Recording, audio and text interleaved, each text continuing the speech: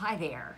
You know, I just went on an appointment this morning with a potential seller, and she said, I'm really thinking of using the agent to sell my house that I'm going to buy my house from over in Northern Virginia. He has a Maryland license. And I looked at her kind of quizzically and I thought, well, don't you want to think about using a local agent? So I sat down with her and I said, well, let me tell you why you ought to use a local agent. There's many reasons. Number one, okay, so I've been doing this a while and I know the market. I know the market inside out. In fact, I probably know your house because I've been in it before or I've sold it 2 or 3 times in the past. So somebody from outside of the state can't know any of that. I have a big, wonderful list of contractors that I deal with all the time. They're wonderful, they're honest, they're trustworthy. Mention my name, they'll run right out, they'll take care of what you need them to do, and they're very economically priced. I have a house tour group that I put together, about 20 agents, and our specific purpose for that group is to go out to your house and give a critique on how we can, basically the purpose of the group is to help each other sell our own houses. We will critique your house, they will, on price, condition, the photographs, and I'll get you lots of feedback so we can help you get it sold all that much quicker.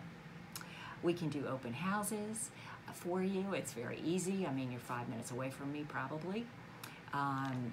We can also, we have a team, and I have 2 buyer's agents, actually soon to be 3. And so if somebody wants to see your house at any given time, we just call one of those 3 people because I'm going to work for you as the seller's agent, but the buyer more than likely is going to want someone to represent them. So I've got 3 people standing by on call, ready to show your house when anybody wants to see it. So we're not going to miss an appointment. I also have a lot of contacts. Once we get a really good price for your house, we've got to get it to appraise. And I have a lot of appraisal contacts too over the years. And I can help the appraisal see the value in the house and the price that we got. Once again, someone from another area is not going to have any idea, number one, if it's priced correctly, and number 2, how to work with the appraisers. I also have a backlog of buyers. A lot of people will look at some of my listings that's not quite what they're looking for, and when something new is going to come up, I can call them immediately and say, hey, you got to see this house. It's coming, it's coming. I think it's exactly what you want. Also, as far as buyers go, I can't tell you, just about every day, agents in the county are asking me, Gail, this is what I need. I need a waterfront listing. It needs to have 4 bedrooms. It needs to have a pier.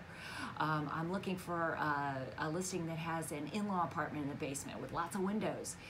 They're calling and asking me, what do you got coming up, Gail? What do you got? What do you got? I need it, because they know that I'm going to have a constant list of new listings coming up, and we may be able to get it sold even before we put it on the market for you. Wouldn't that be nice? And also, we kind of have a proven track record here, our Gail Nyman Group. I think last year we sold more resale homes than anyone else in Calvert County. So when you think about listing with someone who maybe isn't quite as familiar with your neighborhood, think about how are you going to get the best price for your house and how is it going to be handled. And we pride ourselves in making things very smooth and easy for you. So, food for thought. Thanks.